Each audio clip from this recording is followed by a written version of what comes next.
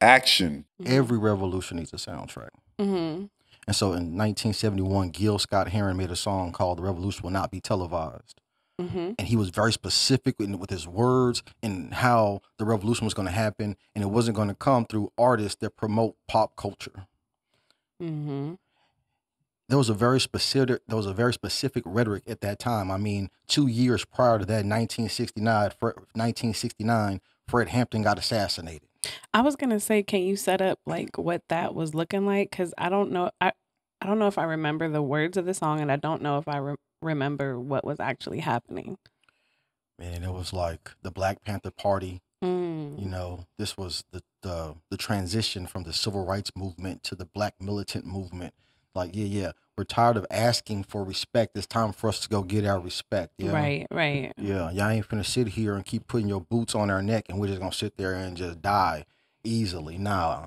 They wanted to fight back. And so, like, that was a revolutionary movement. That was a revolutionary moment. I mean, Fred Hampton was 19 years old, you know, and this young man spoke with so much power. He was so eloquent in the way he spoke. And I'm like, oh, wow.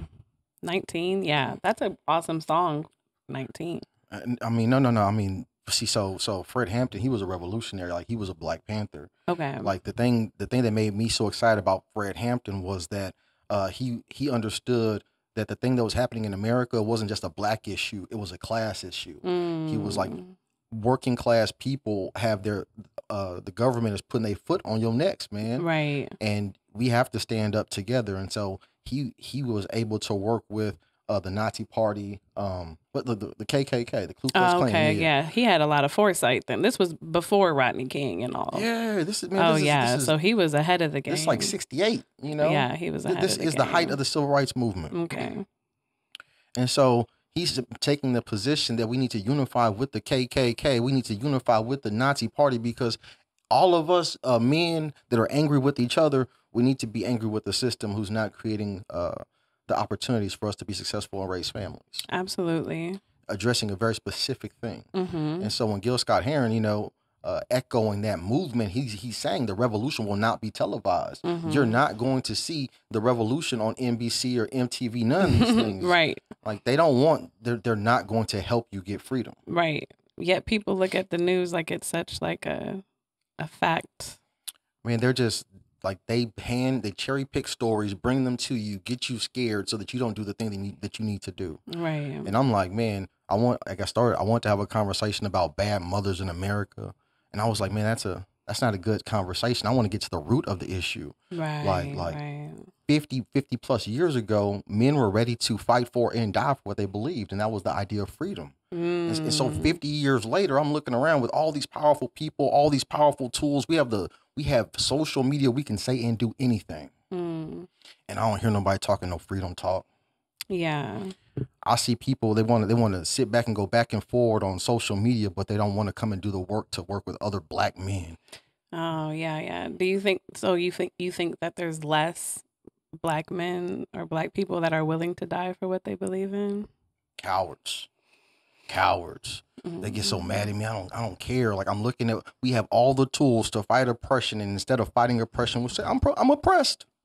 They stopping me. Yeah. Man, I'm for real. Like I'm aspirational. I think that this YouTube thing, I think that social media has the power to reach people so quickly, you know? Yeah. I mean, my numbers from the last couple of days is shit. You get 30,000 views, you know, quickly. Yeah. The message travels so fast. And so I believe in building. I believe like the Black Panther Party was one of the most important organizations to ever exist.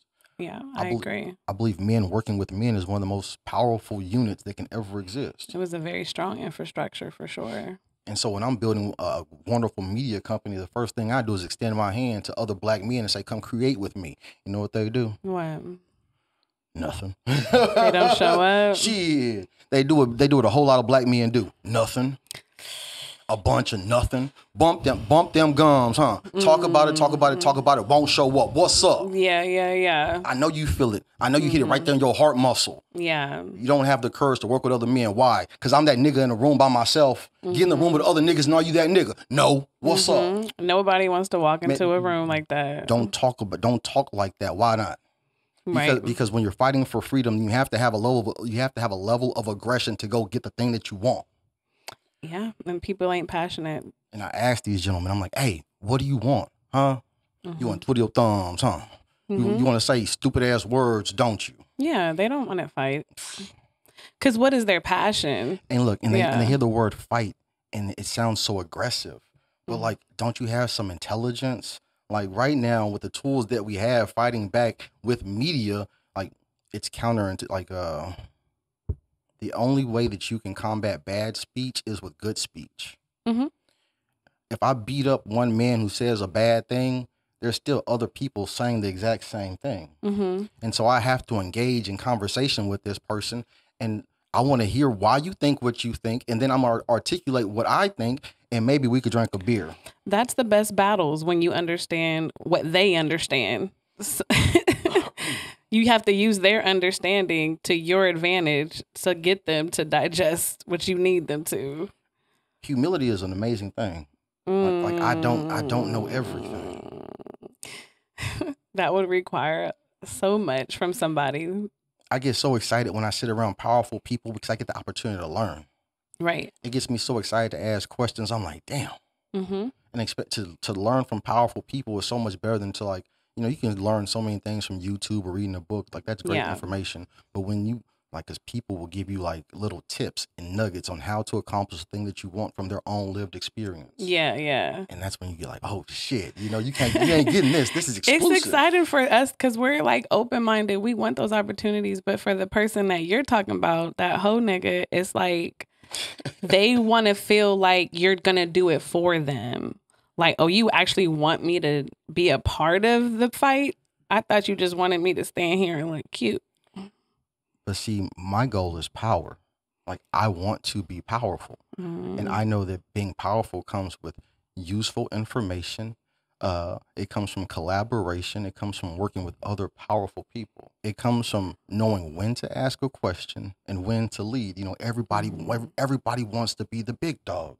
Yeah. And I'm like, yo, man, like, that's an illusion. Yes. Like, every person plays a position, and you just have to do the best at the position that you play in.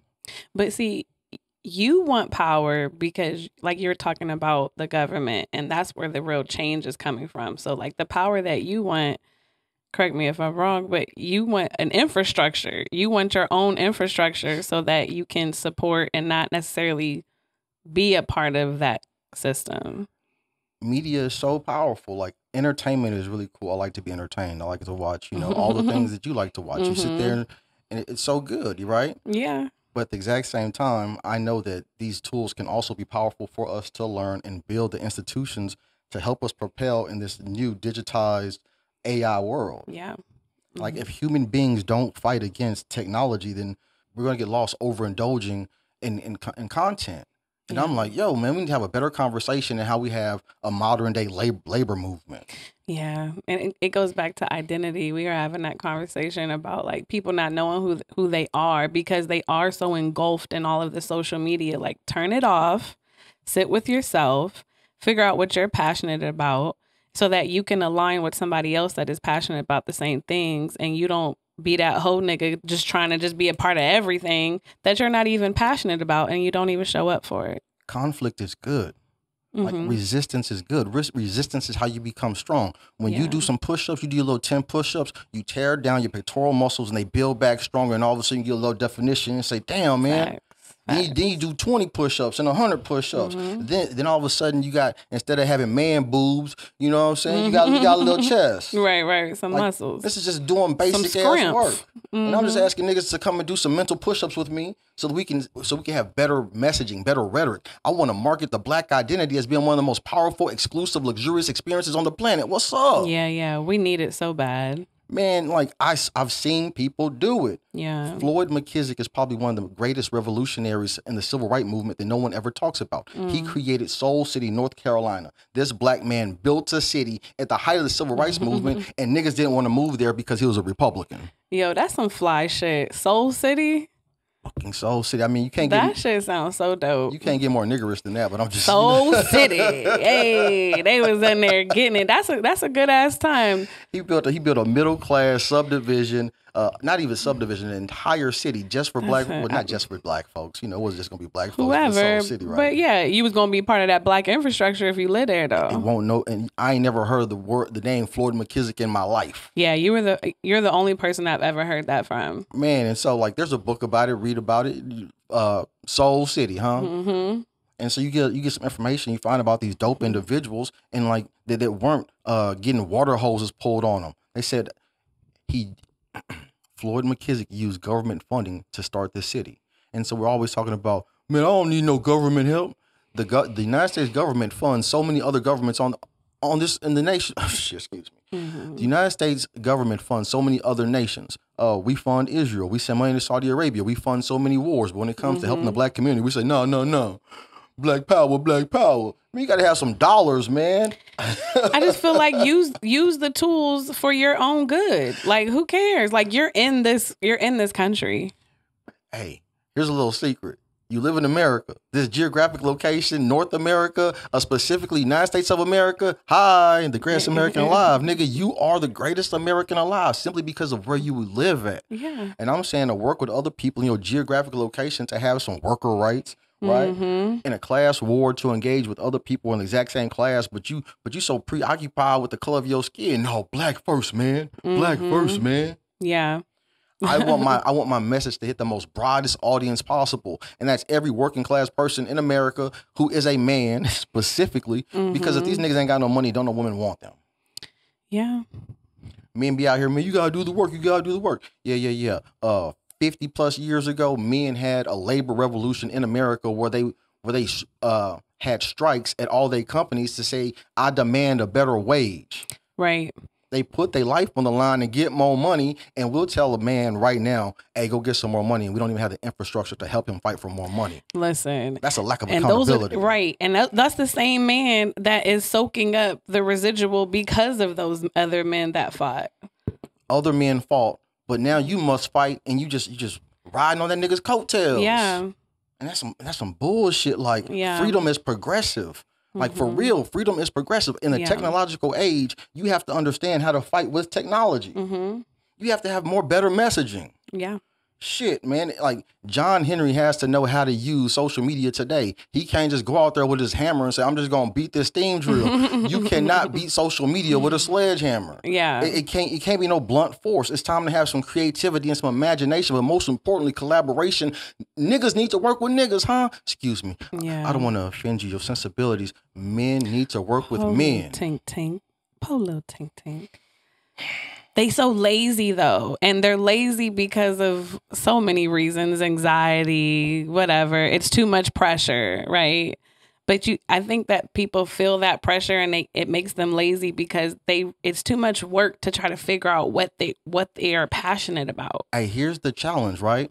This is an open platform. Come and help me build so we can have some power. Yes. Challenge. If you have a grievance, state your grievance, right? What's the reason why you don't want to do this work? I want to know, huh? I'm raising my hand. That's a question. I know when to ask a question. What's the problem? How can I help you? I want to be of service. Nigga. Yeah, let's talk about it. Excuse me. I want to be of service, sir. Yeah, let's talk about it. Respectfully. Use your powers for good and not inequity. So I'm still stuck on Soul City. Floyd McKissick is an exciting individual who used the United States government to build an entire city just for black folks, but for everyone.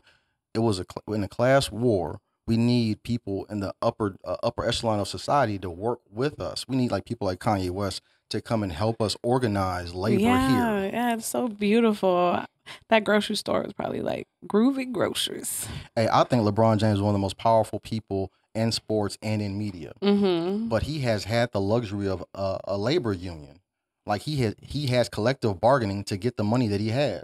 And it's my personal opinion to see when NBA players say Black Lives Matter, when NFL players say Black Lives Matter, somebody from all your teams should go to all the businesses in your community and go help those people organize to have a labor union so they can have some vacation, so they can have some guaranteed holidays, so they can have some paid sick days, so they can have a higher wage, so they can have a family, so they can have a nice life like you, because you're the highest paid employees in America. Why am I going so hard? Yeah. Because I'm tired of niggas running away from this work. Right.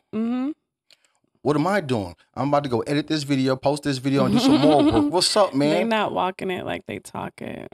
So we had in the 70s, they had their own Black Panther newspapers and everything. They understood that you had to have media so you could communicate with the people. Hi, this is the motherfucking newspaper. Get the word out. Goodness gracious. Yeah. Go tell somebody. Right. Man, him said that. He want other men to come work with him so they can do this work. You know what happens when men start working with men? Something powerful. Man, hell yeah! But first they're gonna start competing and like they're gonna get in shape, and then they're gonna look sexy, and then they're gonna get us some money, and then women are gonna be like, oh shit, those niggas over there. Yeah. So I can't complain about a woman not being able to find a man if I'm not creating the community for the men to be men. What's up? You have to create the opportunity for men to fucking step in pride. That's beautiful. I'm just saying, man. Yeah, it's beautiful. It really is, because we get called gold diggers, but it's not the gold digging. It's just nature takes over when a woman sees that a man is going after something. It's like innately, subconsciously, it's like, oh, he's a leader. I'm so hyped because provision is important. Provision is so important. Simultaneously, I understand that women are 50% of the workforce. Yeah. And so men have to have a spirit of collaboration with a woman. Articulate to her that the economy and the market has shifted. But listen here, if we work together, this is what we can accomplish. Have some vision. Man, make the vision plain. Nigga, narrate the story for her. Take her hand. Leadership. Take her hand and say, baby, I ain't got them dollars right now, but right. Hey, but you getting the dollars right now, and so we're gonna work together to go get some more dollars. Yes, some more dollars. Shit. Yeah. I'm saying, make it happen. I swear, I said that some years ago. Like, I was with a guy, great guy, whatever, and that was just the story. Was like, I don't know what the vision is. I was begging, like, hey, what's the plan? This is my goals, but what are your goals? How can we? And it was like, his goal was to get the pussy. Then he got the pussy and know what to do with it. I mean, like, we get so excited. Like, oh man, I got some Gina. Yes. But to your point was that had he had that infrastructure, because he is a good person, but because of the lack of presence of it that was in his life, had he had that. Look, I know that right now in the dating conversation, we won't be honest. And in every relationship in this world, how can I be of service? And if you're not willing to be of service, then you're always going to be like, well, if as a man, if the only way that you can be of service is to provide money, then you already have a problem. Because you're going to be in a relationship, you're going to be emotionally disconnected. You might be physically disconnected because the only thing that you think is I have to go get this money so she could be happy. But she wants to have a full experience. She wants to experience a real human person. Right. And it's not the other person's fault that you're loving out of your pockets. Hey, be a person of character and of substance and just watch how a person's eyes will light up because, like, damn, you're so interesting. It's really not that complicated. People aren't that fucking smart. Nature does just take over. It really does. Like, nobody's thinking that deep all the fucking time. Hey, I tell a man, right, to go be of service, before you go be of service, do 100 push-ups, walk a mile and read a book. And then tell a girl that you walked a mile, did 100 push-ups and read a book. And you might get a little Gina, yes? It's so sexy. It's so sexy. And you know why? Because it's like that discipline that he's going to put on himself. It's humbling because he went through the thing. So when you ask me to do the thing, you're going to be understanding that it took you some strength to do it. I get so excited because I know what needs to be done. And I know that if I don't do the work, that it's not going to be done. And I simultaneously also know that I can't do the work by myself. And so I get frustrated when I see capable people who don't want to use their talent to be powerful. And that's frustrating. It's frustrating when you see that somebody's capable of something and they won't perform to that level. But that's what it's like. What you're passionate about is your passion for it. Like, God put that there for a reason. Yeah. A lot of us is doing the exact same thing. We're just doing it by ourselves. And I'm like, man, if we build the house together, we could build that shit so much faster. Right. I lived in a predominantly first generation Mexican neighborhood, right? These were all immigrants. And I watched these people, it'd be 2-3 families in one house. And then everybody's working. Then they buy a truck and then they go buy another house. And the whole family, they go help them put the house together, put a porch on them. Then they barbecue. It's just community. and they invest in each other. It's beautiful. And I'm not even trying to compare cultures. I'm saying these are tools on how to show the spirit of collaboration. Right. Absolutely. And I mean, like, you learn so much, you know. I was living, you know, in the same community, and a man told me about this thing called like Tonda, I believe. If I'm saying it wrong, please forgive me. But it's when like you take 10, 12 families and everyone invests $100 into the pot, and every month one family gets whatever the pot is. And so if it's 12 families, so it's $1,200 a month.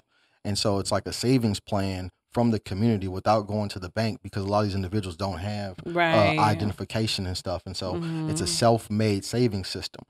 It's a spirit of collaboration. It's community. I don't need the government to create community. I need men with the spirit of collaboration to create community. Yeah. This ain't as hard as we think it is. It's really not that fucking complicated. But people don't know how to trust. Like, that would take some trust for some families to come together and actually do what they said they're going to do. Hey, to be a person of character, to have some integrity, like to do the work, the inner work, to be the person so I can get the thing that I want, right? Yeah. Like, everything in my life is a reflection of who I am. If I ain't got nothing, then guess what that means about me? I ain't nothing. Fuck. Right. And that's how I look sideways when I look at people that are saying like, oh, I don't trust this or I don't trust that. It's like, well, you must not trust yourself. Then I start screaming at the whole entire world, why ain't I nothing? Why ain't I nothing? You answer your own motherfucking question. Facts. It's always to the same point, bitch. It's called self-esteem. It's always the same point. I just appreciate dope conversations. I appreciate you showing up for me. And like, you know, I live in a very strategic place, right? I live off of Martin Luther King Boulevard. And I don't know where you live at, but most of the time when you live off of Martin Luther King Boulevard, MLK, it looks like it sounds. and this woman right here, this lovely woman right here will come over here with no fear to say, I got to go do this work. I know gentlemen like, man, you stay over there where that happens at. For real? You scared of other black men for real? So if black men are afraid of black men, I don't ever want to hear you say nothing about no white man. Right. For real. Yeah, that's facts. A black man is afraid to go around black people, huh? Yeah. That's that complex. And then talk about some racism. Right. Because they are racist. That's what people do. They project what they are. That's what the fuck they do. You scared of going into a certain type of city because you a grimy nigga. Man. And you know you would do some grimy shit, so you was scared. I walk up and down these streets every day, man. These wonderful people waving me and say hi. 7 miles a day, they waving me and say hi. Man, they stop in their car and say, you sure do inspire me to get up and go walking. I'm telling you, they watching. Shit. Like, be a pillar in your community. I ain't got nothing, but I'm gonna show up. I'm gonna show up with whatever I got. How may I be of service? Can I help you carry your groceries? Little kids running around. Can I take out your trash? Man, I got $5 for both of you. Like, invest in the people around you because you love them. It can all be so simple. Because like, everyone's gonna ask, what do you do? What do you do? I just live my life around beautiful people and I try to be of service, and that's it. That's all. And all of his provisions is made being of service. Can you imagine that? That's probably unfathomable to some people. Man, I'm just so thankful. I'm thankful for your time. I'm thankful for your time. I'm thankful for having conversations. I'm thankful for the opportunity to be like great men, like Gil Scott-Heron, like Fred Hampton, who said, hey, you have to not only believe in something, but you have to go and fight for it. And if something happens to you while you fight for it, then I hope that you fought so hard that they know your name. Your name. That's all we have is our name. What does your name stand for? Look up the fucking meaning of your name. I'm so tired of having conversations with people that don't know the meaning of their name. And it's fine because that's what I'm there for, right? Like, I'm going to look it up for you and I'm going to tell you. But like, what you've been called your whole life really does mean something because it gives you a identity and it makes sense. Some very powerful names. Floyd McKissick, Soul City.